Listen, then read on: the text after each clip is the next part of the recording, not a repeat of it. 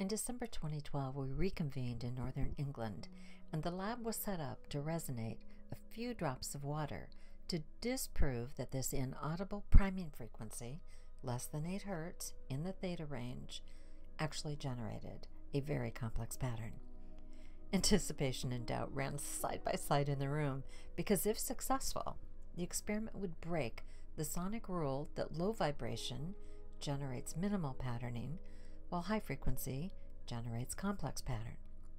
The frequency was injected into the cell using a voice coil generator, and as the amplitude, or the volume, was slowly increased, a pattern of rings appeared, and to almost everyone's amazement, the predicted blue sphere appeared, opened, and evolved into a geometric and knotted pattern that is a precise match to the Marian matrix. The magical moment came in the final attempt to generate chaos. While most expected the camera to be showered in a small explosion of water, wait for the moment when the pattern begins to dance.